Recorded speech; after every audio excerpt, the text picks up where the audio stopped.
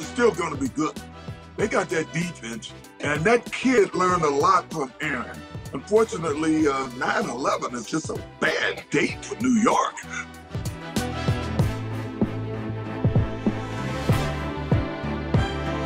If you're thinking, who could possibly say something so stupid? That would be O.J. Simpson, former NFL superstar, among other things. 9/11 was just a bad day for New York. Yep. I would agree, statistically speaking. This is interesting to see. Daily Sports Podcast, news, narratives, takes, gambling, and O.J. Simpson apparently out and about trying to make money. Underdog Fantasy is interviewing him, which is rock bottom for them. They must be really needing some content or money. It's just a fantasy startup organization or something. I don't know. Whew. Thursday night football tonight. The Minnesota Vikings against your Philadelphia Eagles. Eagles are favored by 6.5. I've got some bets. I've got some money on it. I live in a state that can gamble. Finally. God. It is time. Talk about some college football. Are there games tonight? There are. A ranked team is playing. Miami is playing Bethune-Cookman tonight. So Virginia and Maryland are playing in an ACC game. Oh, well, that is weird. You know what? That shouts to those guys. That's a good non-conference game for both those teams. And shouts to Virginia for playing an SEC team on the road and a Big Ten team on the road. Toughest schedule in America, probably. We'll preview this week in college football on Football Friday. Let's get to some news. Someone named Maddie Glab. Who is Maddie Glab? You're wondering. Why are we talking about her? Here's Maddie Glab, team reporter for @Buffalo Bills. She works for the organization. She is hashtag Mizzou Made.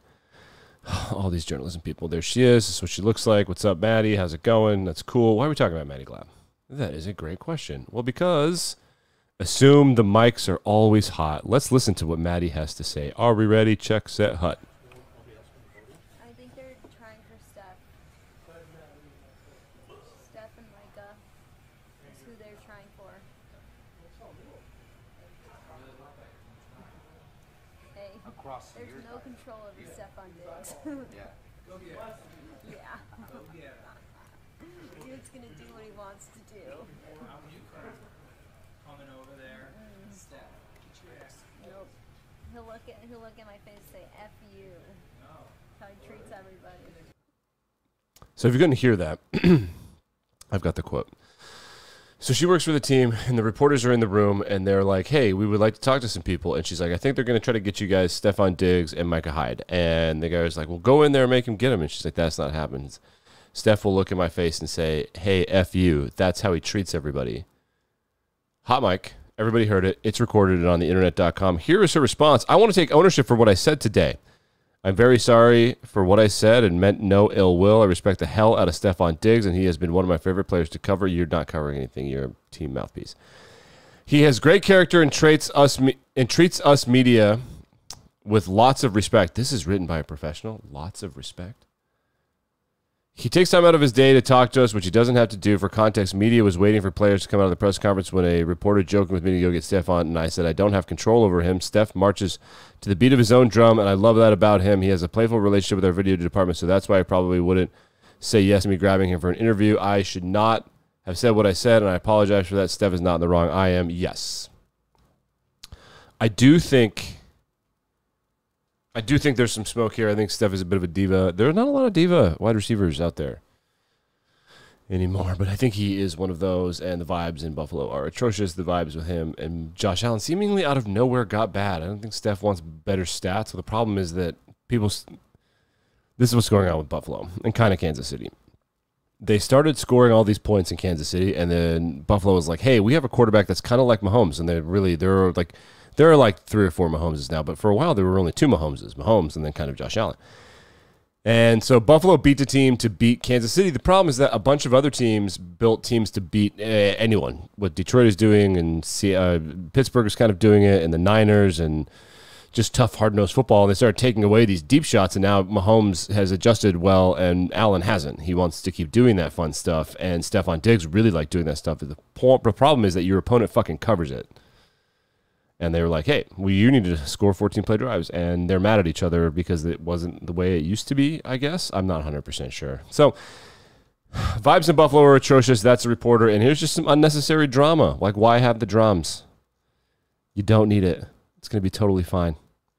Drama in Chicago. Chase Claypool getting absolutely roasted as the laziest, worst player in the NFL. Multiple people who do breakdowns, these internet people, some of who played the game, other people who just have YouTube channels, just like, wow, worst effort of all time. Cannot possibly fathom how lazy this guy is. He's going to get scratched this week, and he'll probably get cut. He might. It's possible he's done in the NFL if he gets cut. Like, nobody's going to pick him up. He's just, the laziness is crazy. The cockiness. He had such a good rookie year, and since then he's been among the very worst players in the NFL. So that's some buzz happening.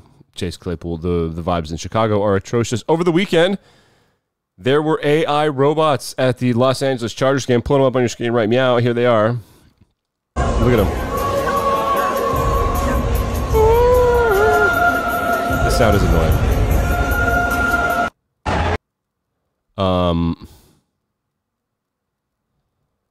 Are these real AI robots?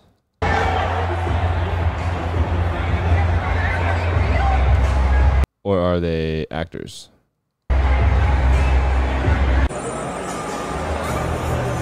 Because I'll be honest with you. They seem like actors. Dressed up like robots. The funny thing is, it's really sad that they are doing this stunt to have robots in the crowd because no one's going to their games. Look at the upper decks. Nobody wants to go to their games because they suck.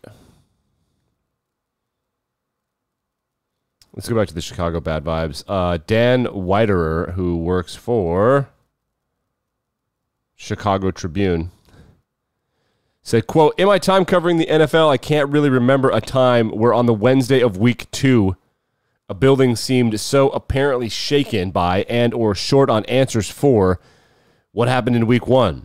These next 5 days are response time and should tell us a lot about this group's pluck. Bad. They'll be fired. Simple. Just told you. Just told you. Very simple. Shouts to the Detroit Lions and the Kansas City Chiefs. 27.5 million viewers. The most watched kickoff game since 2015. And I don't even remember who played. 2015 was a million years ago, man. Was it the Patriots after they beat the Seahawks through that stupid interception on the goal line in the Super Bowl? I'm sure Mark Wahlberg was there, and I'm sure they kicked someone's ass. In the opening game of the season, Aaron Rodgers says the night is always darkest before the dawn, and I shall rise yet again. Oh, God, he's going to be so much more annoying when he's injured. Vibes in Minnesota are bad. Vibes in Tampa Bay are high. Week 1, overreactions, underreactions, a lot of clever podcast content this week. Let's listen to Baker Mayfield talk some shit, one of the best shit talkers in the history of sports. Mayfield pulls it back. He's going to run it himself, trying to stick on Murphy, and gets a couple of extra yards. Wait up, little boy. Okay, Baker. Get your weight up, little boy. Get your weight. You got stiff arm and shoulder drop by Baker Mayfield. That's tough. Let's listen to it one more time. Get your fucking weight up, little boy. Stick on Murphy, and gets a couple of extra yards. Wait up, little boy. Okay, Baker. That's the Baker Mayfield. I have no idea who number 7 is, but that is a tough look because Baker was mic'd, and so they played that sound. Can't say I blame them. That's objectively hilarious. Let's go to baseball. Ronald Acuna Jr. probably going to win the NL MVP and probably the best player in baseball. Play-by-play announcers for the Phillies coming off as old white men who are perhaps racist. Let's listen. Michael Harris breaks for second, and he can stop and walk the rest of the way. That ball was crushed. And Ronald Acuna gets closer and closer to 40. He's now at 37. Making fun of the Eagles, which is weird. And Atlanta has the lead. Unless that's his thing. I don't know. I don't know if that's actually his thing, the wings. Getting booed hard. I'm making fun of the Eagles, I think. Well, it wasn't 2 pitches in action, but it was 3 pitches in action. Wow. Look at that. Look at that. I mean, that was crushed. I don't think Wheeler even turned around. Bruh. Listen. Michael Harris breaks for second, and he can... I like our guys to act like they've been there before. So apparently that's not the clip. I just got baited by a tweet. Regardless, if someone said, I like our guys to act like I've been there before, I hate that. That being said, I like that. He did that celebration. I'm a big fan of that. That was an appropriate celebration. If he's making fun of the Eagles, how do I say this? It comes off as super de-duper jealous about the attention that football gets. Baseball is the big man on campus until football starts. Every city except kind of New York. It is what it is. And they're really good. I'm going to check the MLB stand. You know, we should do a weekly check-in on the MLB just to make sure that it's still alive. Orioles are going to win that division. It's going to go Orioles, Rays, and Blue Jays, and the Yankees and the Sox are at the bottom. That is fucking hilarious. Those are the big money teams, and the two poor, shitty teams are way out in front of the cities of Toronto, Boston, and New York. Baltimore and Tampa. And Tampa doesn't even want a team. They're trying to get rid of it. The Twins are going to win their division, worst division maybe in the history of sports. Perhaps the Astros are good. Buoy for them.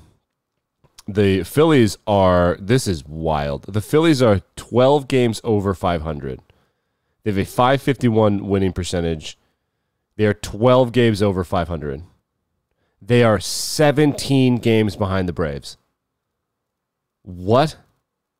The Phillies would be in first place, second place in the NL Central with the shot at first place, 2 or 3 games back. They would be in second place in the NL West. The Braves have a 17-game lead on the third or fourth best team in the league.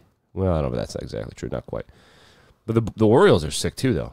The Orioles might win this thing. And how's the Central going? The Reds, what a fun story that was. They got to start winning some ball games. It's not going to happen.